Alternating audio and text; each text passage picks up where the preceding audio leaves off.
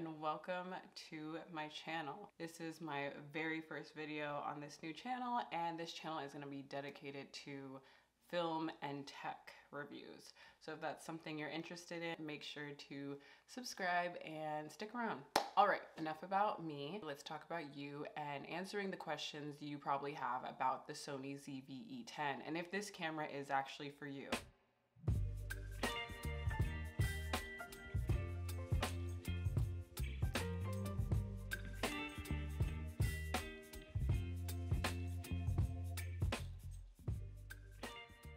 Okay, so I'm gonna go over what this camera comes with and everything in the box, and also what different features the camera offers, what I like about it, what I don't like about it, and also I will be able to provide some photo and video samples that I actually was able to take on my trip to Hawaii. So definitely stick around through the whole video to really figure out if this is the camera for you. So what's in the box and what does it come with? So there's two options that you can get on Amazon. You can get the camera only, and you can also get the camera with a kit lens. And the kit lens it comes with is a 16 to 50 millimeter lens. On Amazon, the body only is $698, weird number.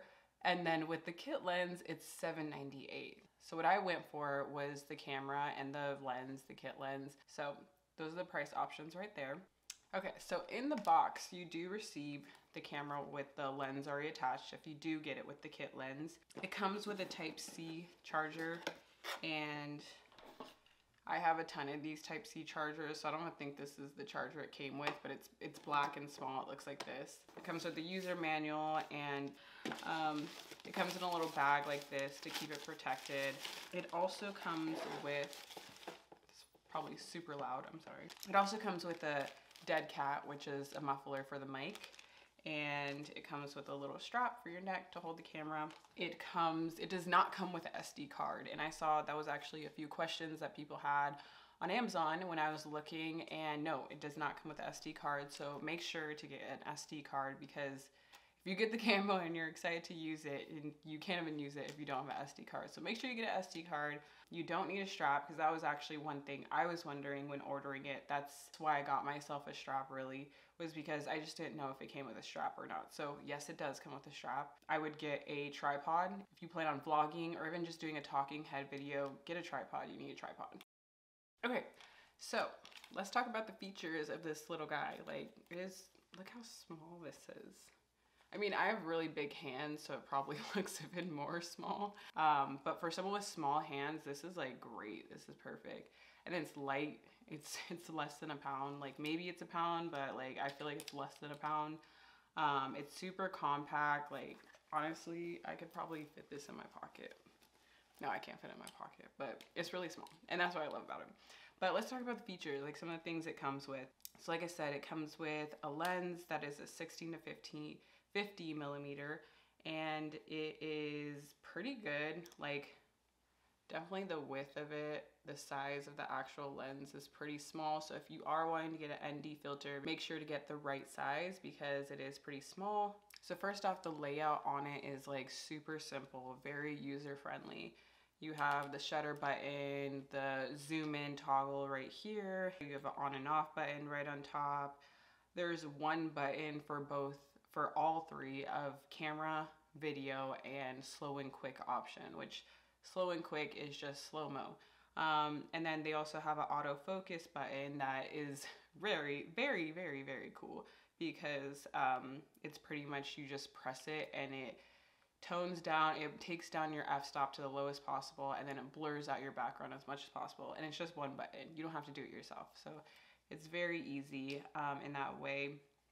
Then on the back, there's menu, there's a dial that you can change, like display the timing of how many, pictures, like if you're doing like 3-second timing for pictures, exposure, playback button, trash can, like very easy. Like on most cameras it has that. And then it has a screen that does fully articulate, which is very cool. So you can look at yourself. So you can see this is a very good vlogging type camera, because you can see yourself, and it is so clean and sleek. Like, that's just what I like, and I went for there's actually two colors you can get. You can get a white, which has like a silver lens, and then you get the all black. I went for all black because, yeah, no, I like this. This is cool. And then on top you have the mic, which is actually a really big mic, and it's really good. So you'll see definitely some of the samples I have of both like in a very crowded setting, and which I wish I brought the dead cat because I was in a really loud setting, and I just wish, you know, it was kind of loud. You hear a lot in it. So but it's a really good mic. You can attach your own mic to it, which I would recommend if you're trying to do something more professional. But you know, this is really good. So it has the little tripod screw area. There's probably a correct word for that, but I don't know it at the moment. And then on the bottom you have where the battery goes and where the SD card goes. And then, which I discovered recently, which I don't even know I didn't realize this, but there's an area on the bottom of this where you can actually have a battery that plugs into the wall. So this could be charging while you're using it, like as a webcam or, yeah, I think only a webcam. I'm not sure if you can record and charge at the same time, but either way, it keeps this on while you're using it. And on the side of it, there's a mic port, and it's red, so you can't miss it. And then under that, there's also a little door that has Type-C port and a micro HDMI port. And then under that is a headphone jack. Yeah, on that little area, you would never know. And they also have a dial right here. There's dials all around it that you can like dial around and to be able to adjust your settings while recording. So it's very cute. Like, I can't stop saying that, how cute this thing is. Another thing that I feel like is a question that is probably asked a lot, that obviously some people would know the answer and be like, oh, duh, but some people don't. And this camera does not come with a flash. So just a heads up for anyone that is wondering that, it doesn't. But the hot shoe, you could definitely add one in there if you need a flash for some reason. So another thing that makes this camera really awesome is the APC feature about it. It's APC type, which basically means it has a larger sensor, which means better image quality. And it also means it does better in low light. And then it also has more of a shallow depth of field, which is great because the shallow depth of field makes your stuff look that much more professional. So that's something that this camera offers, which is very cool about it. Another really cool thing about this camera is that it is a mirrorless camera, so you can put different kind of lenses on here that are compatible with this camera, and is also E-mount. And if you have like a different kind of vision in your head, like you just, you know, like whatever you want, you can pop this thing off and put a fancier one on. So it's very cool how you can have that option. And I just like that as like a beginner / intermediate videographer, that I can practice with this small one. And then the better I get, the more I start to understand camera and lenses even more, I can buy a fancier one and pop that on, and just, yeah, I can keep going up the line of fancy lenses. And so I really love how it has that feature and that option. Something else about this is that it has a really good auto intelligent for photo and video. So like if you do not know how to use manual whatsoever, the auto option is really not bad. Pretty much from the first part of my trip in Hawaii, I was using auto. It looked great. It looks great. This camera also has active stabilization in it. You can turn it on and off within settings, and it's very good. I will also show samples of that. So yeah, like I said before, like the auto is really good, but if you do know how to use a camera in like different settings, the manual, if you're in manual, you can only imagine how much better your image quality is gonna be. Like if you just know how to adjust it, like this camera is powerful. So I would definitely try to learn how to use in manual. They have different modes. You can also put this camera in like portrait, landscape. I think it was like nightlife, something moving fast. Like there's different modes you can put it in. But yeah, if you know how to use manual, I would definitely recommend using manual. Another feature that, you know, some might be wondering is it touchscreen? And yes, it is touchscreen, but it's very limited touchscreen. It can pretty much only be used for shutter speed, focus point, and subject tracking. There's not much else it can do, but yeah, if you are wondering that, yes, there is a touchscreen. Another thing about this camera is that it is 4K, and the 4K works for both 24 frames per second and 30 frames per second. And it's very good. I love 4K. Like I do not shoot in everything else. 4K, 24 frames per second, that's what I'm shooting in here. It does take up a ton of space, but it's great. It's worth it. So now that we went over some of the basic features that this camera offers, let's talk about what I like about it. And there's a lot that I like about this camera. First off, I said it in the beginning like 100 times, but I love how small it is. I love how small this camera is. And I just think it's so convenient, especially I'm a mom and I feel like my hands are constantly full, like physically full holding things. So I love this about this camera. It's lightweight, it's cute, and yeah, like I'm holding it with one hand right now, which I don't recommend, but it's that easy and lightweight, and it's just so small, and you could probably fit it in your pocket. Like honestly, you probably could. And then even like holding it on your neck, it's like not a huge thing that's like swinging back and forth, you know, it's like very small. Another thing I really like about this camera is how user-friendly it is. I got this a week before going to Hawaii. I think it was about 2 weeks before going to Hawaii, and it was definitely not enough time for me to really learn how to use the camera. But yeah, I was still able to get a lot of good footage with, you know, just knowing very minimal about it. But it was just that easy and user-friendly that I figured it out very quickly and when I was on the go. So I really love that about this camera. The other thing I really like about this camera is how versatile it is. So you can do so much with this camera, from something as simple as recording a talking head like YouTube, and to vlogging, taking it everywhere, taking on trips, you know, planes, out in landscape and nature, different weather, you know, and then all the way to recording a short film. Like you could literally record a short professional looking film on this camera. And so I just really like that option that it has. I just think it's super awesome, and definitely like just makes it that much more worth the money. And I just really find it amazing how much you can do with this little camera. Another thing that I definitely love about this camera is what you get for only $800.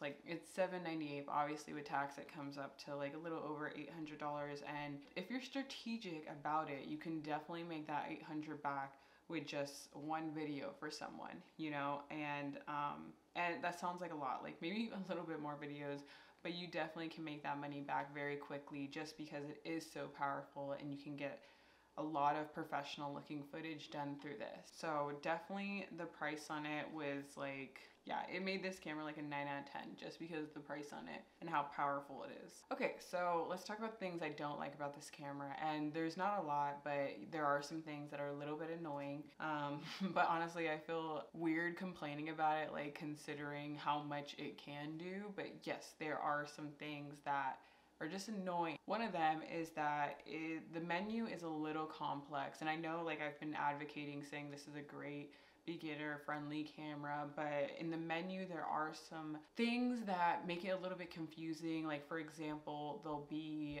different options that are grayed out that you can't even touch them or use them, and that's actually because you're not in the correct mode to use it. And so if you're not familiar with Sony's menu layout, that can be confusing, and then you can be like going back and forth and trying to figure out. And so that was me a couple times, just like constantly like pressing back. Okay, I can't figure that out, you know. And so that was just a little bit time consuming, but with just learning the camera more, I can see how that isn't an issue. But as someone who is more beginner with Sony, like that was definitely a little bit confusing for me, and I can see how that can be a little bit confusing for other users.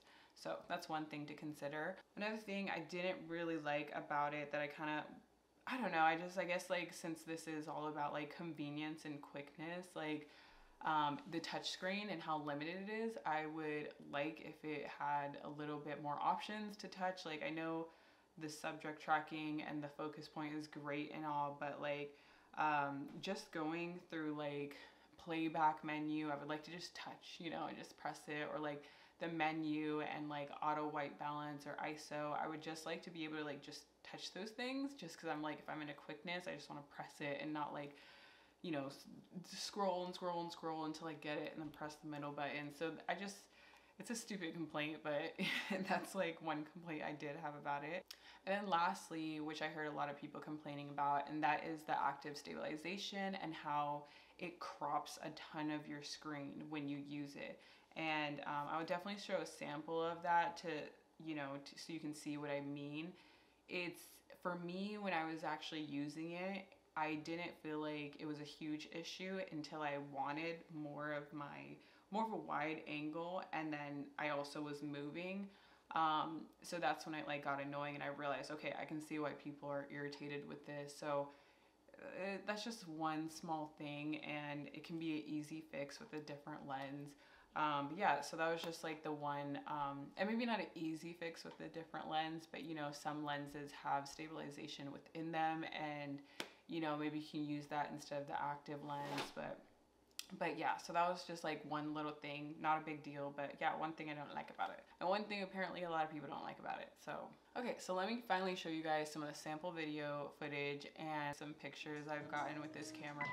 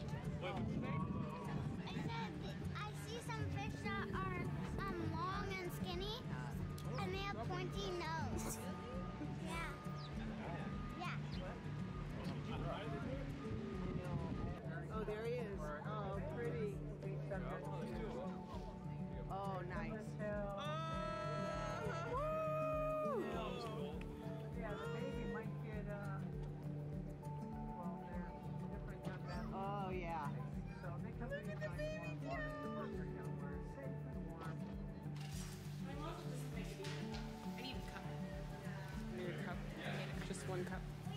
Yeah.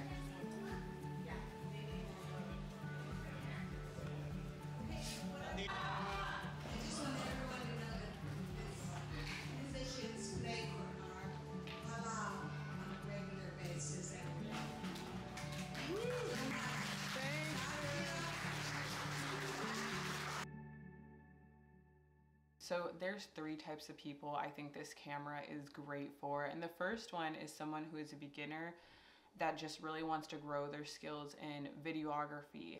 And either this person can't afford the $1,000 fancy cameras, or they just simply want to start out small, because the camera world is definitely overwhelming when you're trying to look for the right camera. This camera is also great for this type of person because you can really practice basic cinematography, like camera movement, composition, different type of angles, lenses, camera settings, and all these things within this little guy. You don't need a super fancy expensive camera, because you can get a super fancy expensive camera, but if you don't know those basic things, then your footage is still not gonna look good at all. So I think this is great for someone like that. I feel like I'm a person like that. That's why I started with this, because I wasn't ready to go to like these fancy camcorders. I wanted something that I could really practice my skill, and yeah, that's one person I really think it's good for. The second type of person that I think would benefit from this camera is someone that's doing talking head videos like YouTube and vlogs. Like I said, I've mentioned it a million times that this camera is just like easy, compact, and it's really meant to be a vlog camera, like hence the screen that flips over, and just the simplicity of it. It's not, you know, meant to be really shooting short films as you can, but like this is like a vlog social media camera. So I think a person like that would definitely benefit from this. So the third person that would benefit from this is someone that kind of just wants an all-in-one camera, kind of like a mom, and someone that just wants something small. It takes great pictures, it takes great videos, and is affordable. And yeah, I think a person like that would definitely benefit from this, because this is all-in-one camera. Like, it really does it all, and you can do more if you want. So, and it's super affordable. So if you are any of these people, this camera is for you, point blank. And really, I'm all three of these type of people. Like, that's me. And so I basically describe myself. Like I mentioned 100 times, this camera is a great starter slash vlog camera slash affordable camera. Like, it's a great camera for all of that. And honestly, one of the best purchases I've made. So I hope you benefited from this video.